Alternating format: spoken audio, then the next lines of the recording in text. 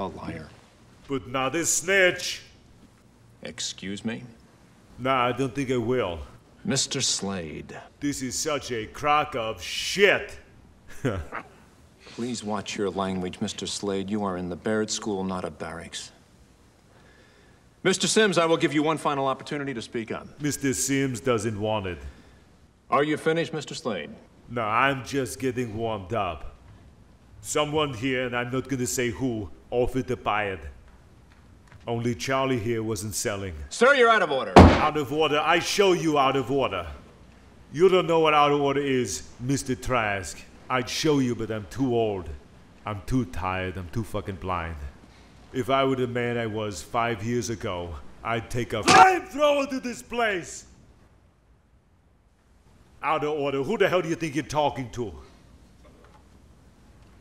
I've been around, you know. There was a time I could see, and I have seen, boys like these, younger than these, their arms torn out, their legs ripped off. But there is nothing like the sight of an amputated spirit. There is no prosthetic for that. Mr. Charles Sims is excused from any further response to this incident. Hooah!